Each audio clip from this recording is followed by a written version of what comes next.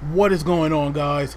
This is All Gaming, and I'm here today to give you Shingeki no Kyojin, or Attack on Titan, Chapter 47 review. And of course, the chapter start off with Eren and Ymir, and as you can see, Ymir is basically healed at this point, while Eren's body is still rejuvenating because Eren still did not have his hands. That right there, like, really kind of made me wonder, why is it that Ymir heal so much faster than Eren? Because, you know, they were both brought back, or whatever they are, in that forth in the same condition.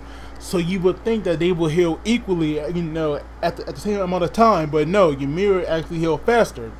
Now I'm kind of wondering why is that. But besides that, we actually learned that Ymir, while she was a crazy Titan, while she was a Titan, she ate somebody very close to Rainer and Barinhold called Betrayal. I'm probably saying his name wrong, but I believe it pronounced Betrayal. Now I'm wondering why she ate that person. Like, maybe she was like she was still had that Titan mindset, you know, to just eat people like how they do. But of course, because Titans have no digestive organs, even though they eat people, they just spit them right back out. So I'm kind of wondering, like, what kind of problems could her eating somebody so close to them like cause? But of course, there's like no time to worry about that, because like they have to make her their ally rather than, you know, dwelling on their past and possibly, you know, starting a fight with her, because who knows like how that can go. But then we have Barinhold asking Rainer, what is he now? And of course, Rainer still thinks that he is some kind of warrior, which we all know that he's not a warrior. He's a mass murderer, just like Betrayal. Those two are mass murderers, like no questions asked. But then we get a mention of Annie in the chapter, actually, because she actually spied on people that know the truth behind the walls. And of course, for us to learn the truth about those walls, we need Krista. But speaking of Annie, it turns out that Betrayal is actually in love with her, and really I can't blame him, because even though Annie was a Titan, I don't really consider her evil, but Betrayal definitely has good taste in women. But of course, after his confession, thanks to Rainer, we notice that there are signal flares being shot into the air by none other than the recon troops. So Mikasa, Armin, Levi, all of those guys are getting pretty close to rescuing Ymir and Eren, but more importantly Eren, because, you know, he's the main character of this series, so he definitely needs to get out of trouble like very soon, because who knows what will happen.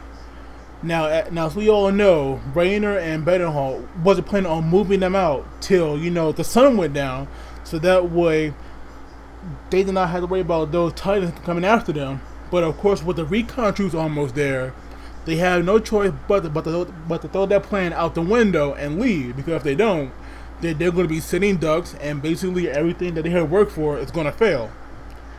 And now of course they have to get Ymir and Eren so they can leave. But Eren tries to play out Rainer, but of course, even though he's so handicapped, Eren still has fight in him. Eren never gives up, no matter what, which is why he's an awesome character. No matter what happens to him, he always comes back much stronger and better. And right now, he put up a good fight against Rainer, even though he was so handicapped. I mean, of course he's not going to win because he's not completely healed. But I mean, he did throw down with him. But of course, since they have no choice, Rainer has to choke him out, because if he don't, he's going to be a huge problem. But then we have Betrayal asking Ymir if she remembers somebody that she ate, or if she remembers anybody that she ate, which is kind of a good question, because it makes you wonder, like, when you're a Titan and they go back to being human, do you recall, are you acting as a Titan? Because I'm pretty sure if people that were once Titans but then went back to humans, they would feel so guilty over all the humans they ate. They would probably kill themselves over that guilt, because I'm pretty sure after killing people like that, there's no way you can cope with something like that, and there's no off switch for emotions. But luckily Ymir did not remember that, which is kind of a good thing. But it seems that until 5 years ago, she was a Titan. So that's kind of crazy. But of course, like, but then she realized that she ate somebody close to them. But she says sorry, but I doubt she like even cares about it because she has no memory of who it was, so it's not like she'll care about it. But of course, Rainer and Betrayal haven't had a memory of them being Titan before they were human either, so it's kind of weird though how memory plays a huge part in the series for certain characters because they lose it once they become a human. So I'm kind of wondering, back when they were Titans, what in the world were they doing? Especially Betrayal, who is the Colossal Titan. I'm wondering just what the heck was he doing like before then. But of course, Eren starts to black out because he's choking them.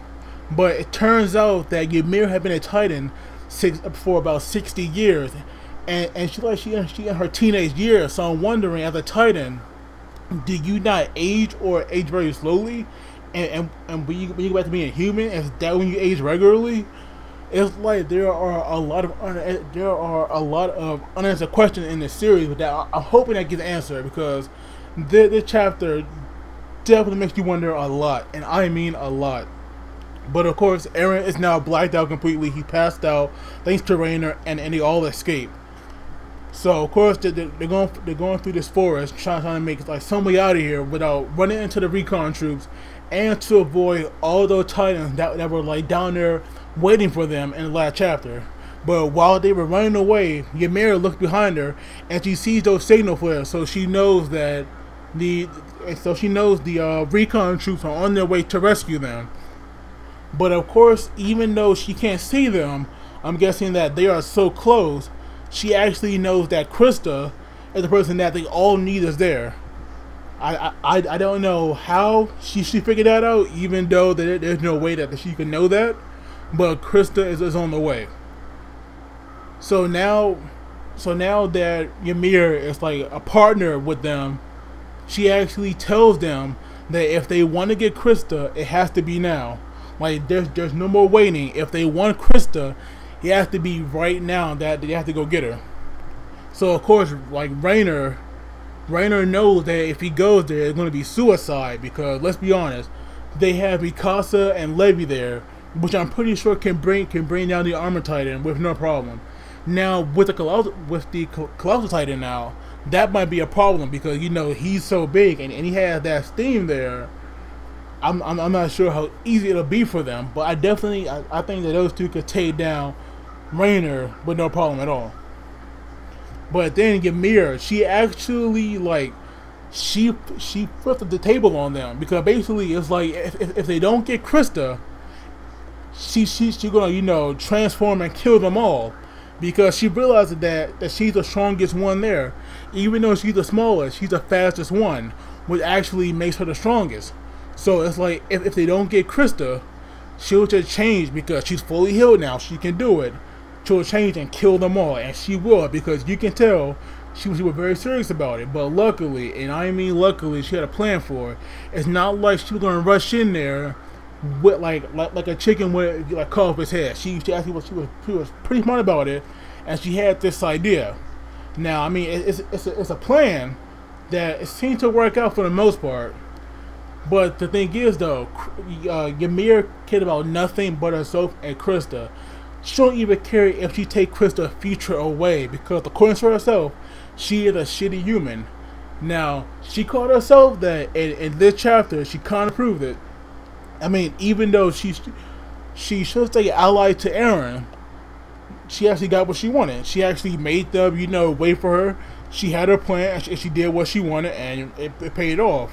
But of course, while they're getting closer to the forest, there's this light. So I'm guessing that every time somebody becomes a Titan, there's always this light that will appear.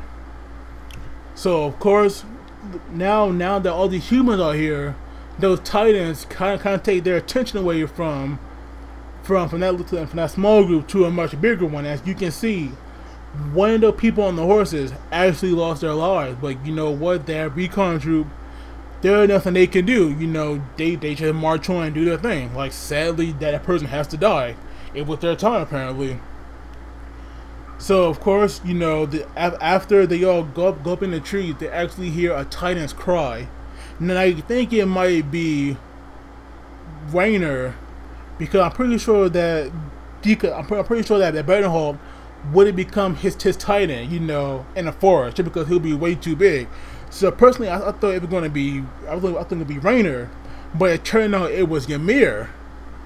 Now I had no idea what Ymir was like playing at first, but she was just so quiet, and it turned out that she was just like looking at everybody, you know, pointing them out. But then everything changed when like Krista appeared, because she actually really look at her pretty quickly.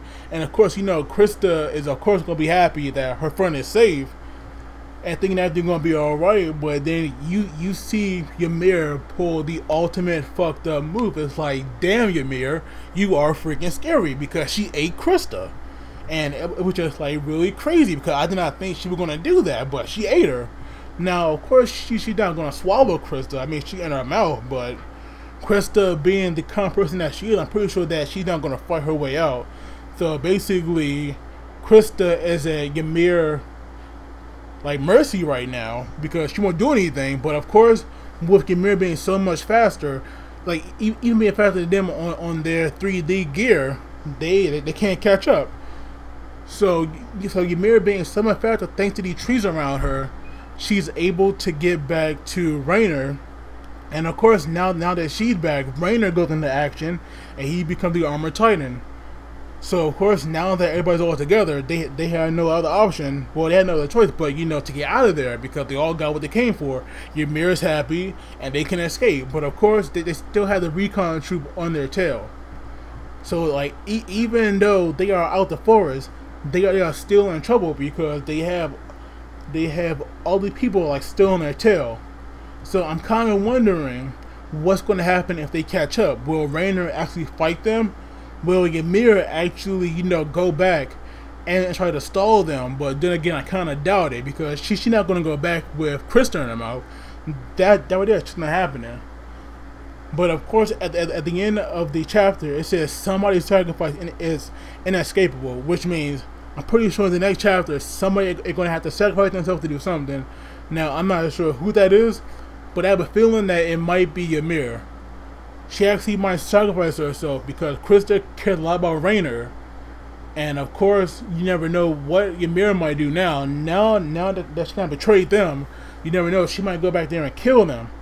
But I definitely have to get a chapter before a 4.5 out of 5, because this chapter was just amazing. I love this chapter. Like, so much went down, and we definitely learned a lot more about Ymir, and she got so much character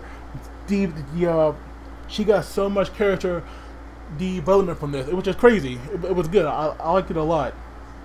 So anyway, guys, that was my review. Hopefully you all are enjoying it. I am trying to get better. I'm sorry for all the stuttering, but you know, it always happens to me, so I can't really control that. But anyway, hopefully you guys like it. Please leave a like, and I would love to read some of your comments, because I will respond to them, you know, because I love talking to you guys. I really do. But anyway, you guys take it easy, and I will see you all in my next review. So long, guys.